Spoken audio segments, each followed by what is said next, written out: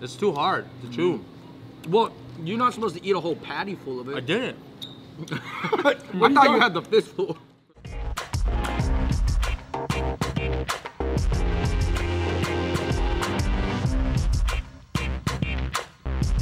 What's going on, everybody? It has been a while since we filmed at a 99 Ranch. Woo! And yes, that is officially the name. It's not Ranch 99, it's 99 Ranch. Facts. If you guys have been to an Asian supermarket lately, you guys will notice a few things. 1, they are modernizing. 2, they're probably a little bit cleaner. And 3, the snack aisle has way more variety than it used to. Woo! They've been coming up with some flavors that you would never even think of. Hey, did you see that even the White Rabbit candy has a whole diverse product line now? Growing up, all you know is just White Rabbit. Yo, guys, you know what's funny? We always talk about Asian representation in entertainment, but I'm talking about Asian representation in the snack aisle now. Ooh. Yeah. Man, we've been talking a lot about snacks, and y'all know how I like my snacks, man. Let's just go try some.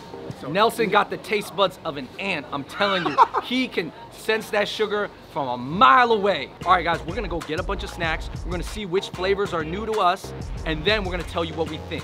New Asian snacks, let's go.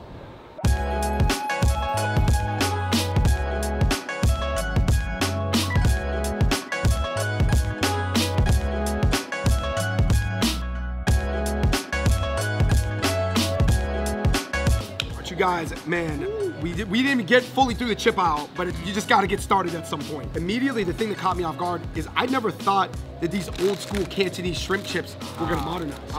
I was gonna say, I'm surprised that they're still around. And then I'm surprised that they expanded their product line to all these different flavors. And I'm kind of surprised that they expanded the product line, but not the logo.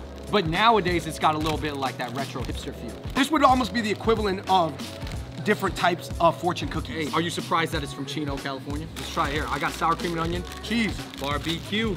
I'm not gonna lie, the cheese one, not a lot of cheese flavor. Okay. Are these sour cream and onion? Not even the barbecue. That's the thing about these shrimp snacks, they're lacking in flavor. I will say this though, Asian flavors, when it comes to snacks, they tend to be a little bit less intense. You gotta show me something on this chip, man. You gotta show me something. So Calbee is a brand from Japan, but it makes, you might think it's from Korea, but it's not called Galbi. Dude, these shrimp chips have been around for like 50 years, so of course they gotta come up with some new flavors. If you guys know, in Japan, they love having like a trillion versions of everything. Oh, their Kit Kats, I think they got like, I don't even know. I don't want to get the number wrong, but I think they might have like 400 different flavors of I'll Kit tell you Kats. this, there's over 130 flavors of high chews. Oh no, I got yuzu and black pepper. I got hot garlic. Okay, hot garlic. And I got the wasabi. Here's the thing about Calbee, they also make these snap peas snacks that actually have made it into the American grocery stores. Do I gotta try it? Yo, this yuzu and pepper joint. Hold on, can I build up to that one? Let me build up. Is it fire though? Let me try the wasabi one here.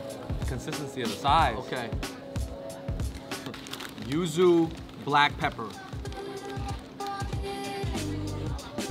Huh? The yuzu black pepper is the winner. The winner. Okay. Reminds me of like a dish at a restaurant, like you get like on your steaks or something. Well, they use a lot of yuzu on like steaks and your yakitori and stuff. No, black pepper steak. Yeah, you know? yuzu black pepper steak. That's the winner right there. Yeah. It is. It is. Ding, It ding, is. ding, ding, ding, It ding, is. ding. Shout out to product diversity. We covered this in our Korean convenience store video. Honey butter blew up in Korea. Yeah.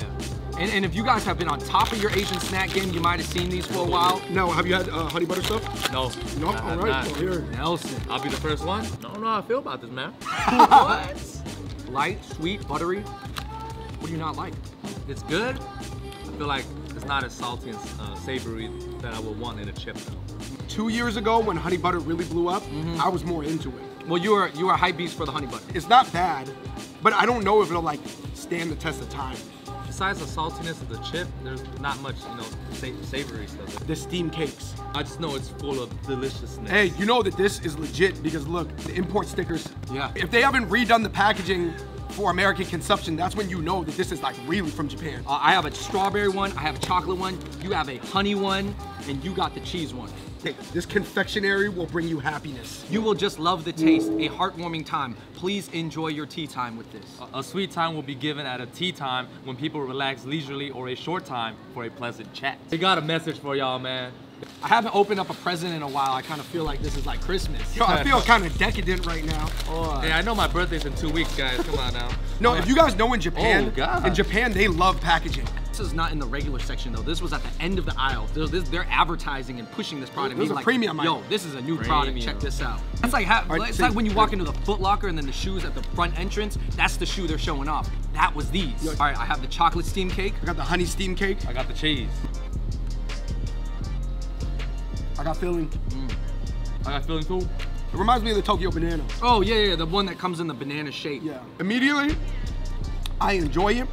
It took me to Japan with the whole experience. I don't think it's an instant classic. I think this is more for the older generation that's actually gonna sit down with tea and have a nice like drink with it because it's not the most moist thing. You're gonna need some type of liquid or beverage to accompany this. And you know what it is too? The kids, they don't necessarily like things that are like steamy and moist that aren't fresh. Let's try this last flavor. This is a strawberry one. It kind of reminds me of a mochi concept. A little bit, kind of like a spongy little cake right here. This one, this is my This favorite. one more flavorful, This is yeah. the best one. This is the best one.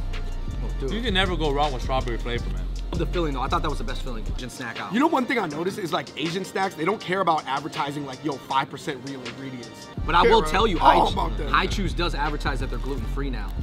But they've always been gluten-free. Strawberry rice crackers. Yeah, the Star Hello Kitty the edition. Senbei rice crackers. All right, so you know how to get this because this is the new Hello Kitty times Senbei collab.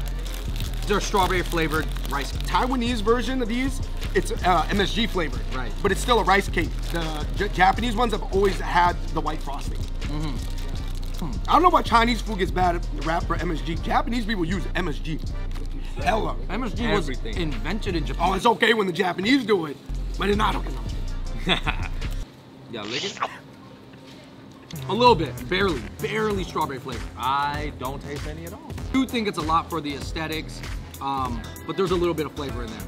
Would still prefer this over the original. If you're a kid, you would give that to your crush rather than the original package.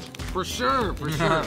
This one has so much kawaii built into it, man. We got the Guos, huge snack in Taiwan. So they look like Twisted Fritos. Here's the thing, these are made out of peas. They also have 2 grams of fiber per serving. So I don't know, Nelson. I'm just saying this might count as a serving of vegetables. Instead of eating real vegetables, I'm eating these all day now. First flavor I'm trying is the spicy. Should we all try one original? Try the just original. to get the base flavor, so you know you understand. These are from Taoyuan. This tastes like a really healthy chip. Wow. It does. Yo, try this basil though. The basil. You're literally eating like a basil leaf. That did a heck of a job imitating basil. Basil. I like spicy. Try the spicy. Yo, Guos is bringing it. Wasabi. Wasabi. You can see I like the little, got a little green on there. I think it's easy to put wasabi powder on anything. It's already powdered. Yeah, just sprinkle it on. I gotta say that I think after trying everything, the basil's the winner, man. Yeah. Yo, Wait, you we guys got spoke one we too didn't soon. open? You spoke too soon. This Oh. is the lemon and pink salt. Himalayan pink salt. Shout out to all the Himalayans we know, especially in New York City. I'm not like that into this flavor, but they did a good job of replicating it. This is the pink lemonade.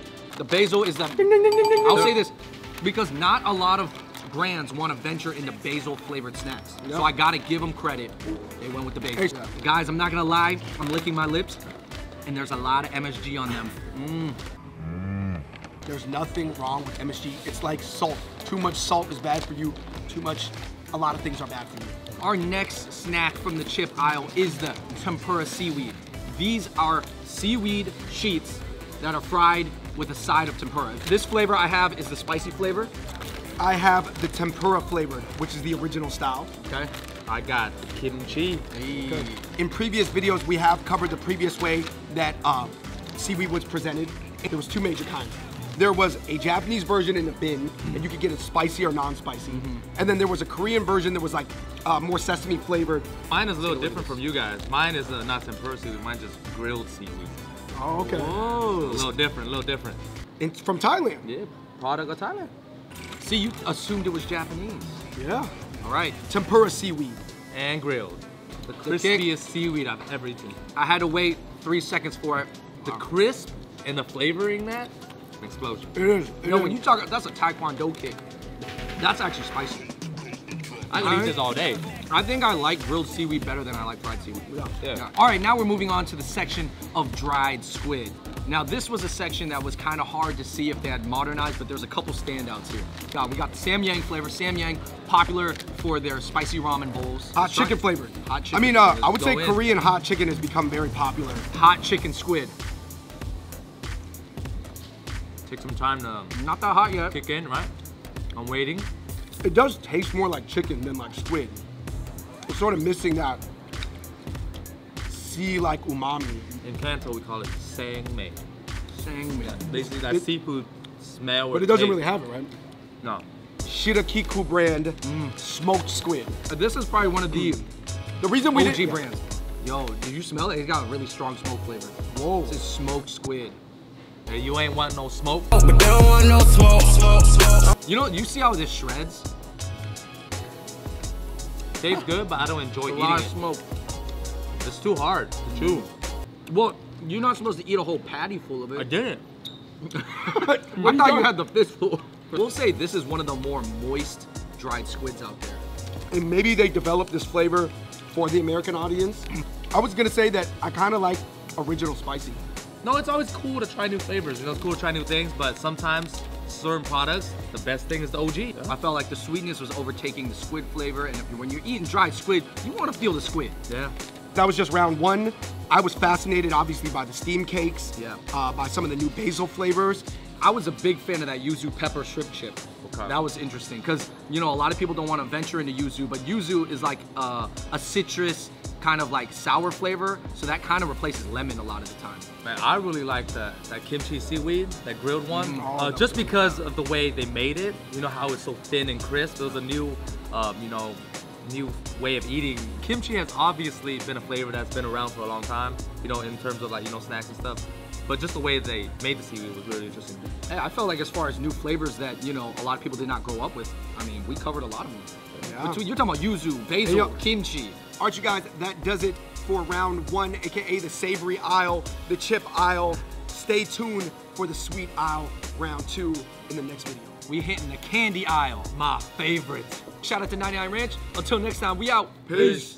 And by the way, guys, make sure you let us know in the comment section below which Asian snack you would like to see expanded flavors of.